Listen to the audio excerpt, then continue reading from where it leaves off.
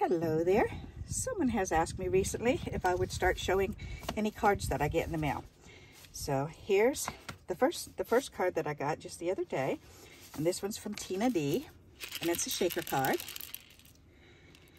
And that's a cute idea. She put a sticker right inside the shaker too. And there's stickers here. And another sticker on the inside. So that's pretty cool. A whole card made out of stickers. So those of you who are looking for sticker ideas, that's a great idea. Thank you, Tina. Alrighty. And the next card I got was from Kim F. And it says friend. Isn't that pretty? And then on the inside, I love what she did on the inside, just a note. And then the pretty flower on the inside. Very nice. Thank you, Kim. Notice the background. It looks like she stamped the background. Maybe with a folder. It looks like she may have inked a folder and then stamped it. That's pretty cool.